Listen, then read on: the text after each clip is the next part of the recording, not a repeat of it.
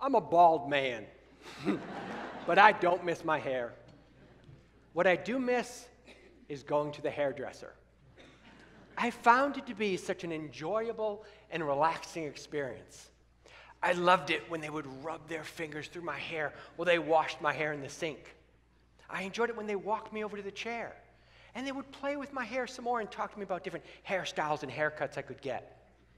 And I even enjoyed the gentle sound of the scissors, snip, snip, snip, right next to my ears.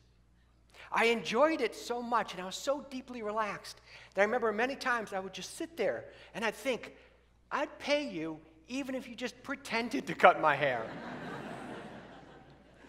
There's another moment also that often stimulates this deep relaxation for me. It's whenever I get an eye exam. And I'm not talking about those puffs of air they blow into your eyeballs. That just makes my eyelids flutter thinking about it. But instead, it's when they bring out the wheels of lenses. And they click through them all. And they want to know which lens helps you see better. 1 or 2. 1 or 2. And they say it in this very relaxing voice. And there's something about that moment of personal attention and that soft voice that just deeply relaxes me. And it gives me these light, sparkly, pleasurable brain tingles. I enjoy it so much that as they click through each option, I want it to last a little bit longer. So when they ask me 1 or 2, I say, oh, I'm not sure. Another moment that often stimulates this deep form of relaxation is when I watch the TV show Bob Ross's Joy of Painting. I would come home from school, throw some pillows on the floor, lie down, and let that soft voice just sweep over me. And he had the nicest personality. He'd turn to the camera, he'd look right at me, and he'd say the kindest things like, there are no mistakes, just happy accidents. And then he'd turn back to his canvas, and he'd make these gentle, relaxing sounds with his paintbrush. Tap, tap, tap, tap, tap. And I found it so relaxing that I often fell asleep and never saw him finish the painting. In 2013, I learned that this special response has a special name: Autonomous Sensory Meridian Response, or much more simply, ASMR. That is a complicated word. So it's a good thing we've got it simplified. Now, I'm a physiologist, I'm a researcher, I'm a data nerd. I was so excited to read about the science of ASMR. In 2013, there wasn't a single peer-reviewed research study. What I did find were plenty of forums, thousands and thousands of comments all across the internet discussing this blissful sensation. And they all reported the same response that I felt. They were deeply relaxed, they felt comforted, they felt calmed, and they had these light, sparkly brain tingles. And I also noticed that every scenario they described that stimulated their ASMR had a simple theme to it. It was always when they were receiving positive personal attention from a kind and caring individual. And the examples they gave were very similar to my moments. It was moments with hairdressers. It was moments with healthcare professionals. It was moments with teachers. They'd tell stories of the teacher from their childhood with the soft voice who would kneel down next to them and help them solve a math problem. It was moments with parents. It was moments with their best friends when they would whisper to each other in childhood, or they'd braid each other's hair.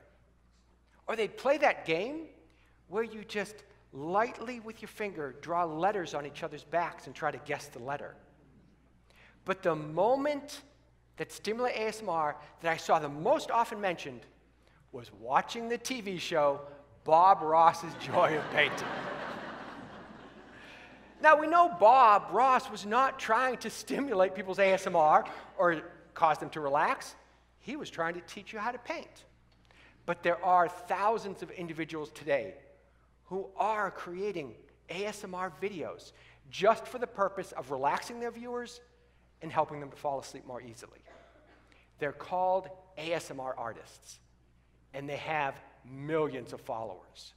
Some of them have more followers to their YouTube channel than Kim Kardashian has to her YouTube channel. And what are they doing in these videos? Well, very simply, they're sitting close to the camera, they're gazing into the lens, and they're speaking softly or they're whispering gently. They may even be pretending to be a hairdresser or pretending to be a healthcare professional or just speaking softly the way a close friend would to you. And right now, I'd like to introduce you to some very popular ASMR artists on YouTube. So lean back, stretch out your legs, and enjoy. Good.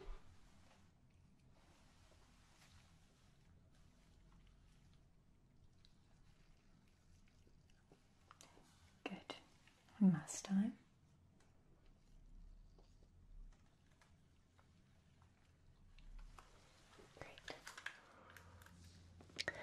So there are lots of different things we need. Some we would have in our regular spa kit.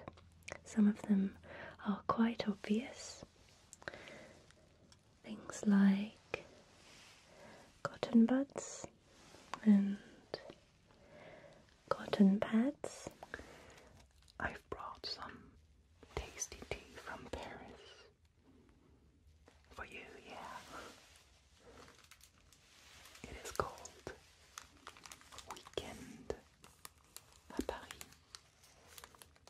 Weekend in Paris. I think it tastes like rose.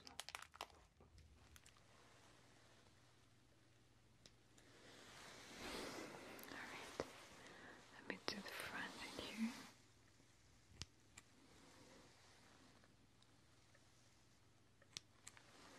Okay. Stay still.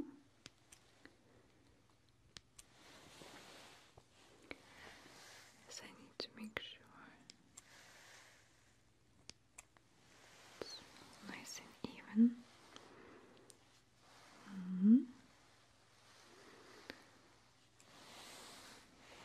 Now, if you felt deeply relaxed, or maybe you felt those special brain tingles, you might have been wondering, what is going on inside my brain? Well, we wondered the same thing. I recently published a brain scan study with Bryson Lochte and other researchers from Dartmouth College. And we saw that the brain regions that are activated while people are watching ASMR videos like these are the same brain regions that are activated when people are receiving positive personal attention from a kind and caring person in the real world. I've also collected data from over 30,000 participants as part of a research study with Carissa Burnett and Jennifer Allen. And Jennifer Allen is the woman who coined the term Autonomous Sensory Meridian Response in 2010. And what we see is that ASMR is experienced in over 130 different countries. And the people are reporting the same experience. They feel deeply relaxed. They have these special light brain tingles. And it's helping them to fall asleep more easily, and it's helping them to reduce their stress. Even individuals who are diagnosed with anxiety and insomnia are reporting benefits from watching these ASMR videos and experiencing ASMR. Other institutions are also publishing data about ASMR, and they're reporting similar health benefits. One study in particular from the University of Sheffield in the United Kingdom showed that when people watch ASMR videos, their heart rates significantly and effectively are reduced. Now, there's plenty of unanswered questions still, like what might be the brain chemicals that are causing this amazing sensation? One likely candidate is the neurohormone oxytocin, and you might have heard of this as the love hormone. It's already well known that your oxytocin levels in your brain increase when anyone gives you positive personal attention in a kind and caring way. It's also already known that your oxytocin levels, when they increase, you'll feel relaxed, you'll feel calmed, you'll feel comforted. Another big question is, why doesn't everyone experience ASMR? You might have been watching those video clips and been like, I didn't feel any of those amazing brain tingles. Well, it could be that those clips aren't the ones that work for you. If you've never felt this experience, maybe you just haven't had the right real-world encounter yet. Or maybe it's determined at birth. It could be determined by the sequence of your genes related to oxytocin or other brain chemicals. Another big question is, how do these health benefits of ASMR compare to the widely reported health benefits of yoga, of mindfulness, of meditation? And how do these health benefits of ASMR compare to the therapeutic pros and cons of medications used to treat anxiety and insomnia? And lastly, will health professionals someday advocate ASMR as another tool in the toolbox to help people manage their stress and their sleeplessness? I don't have the answer to those questions, but I do know one thing. I know that my vision of a blissful heaven is Bob Ross greeting me at the pearly gates and asking me, Craig, would you like a haircut and an eye exam?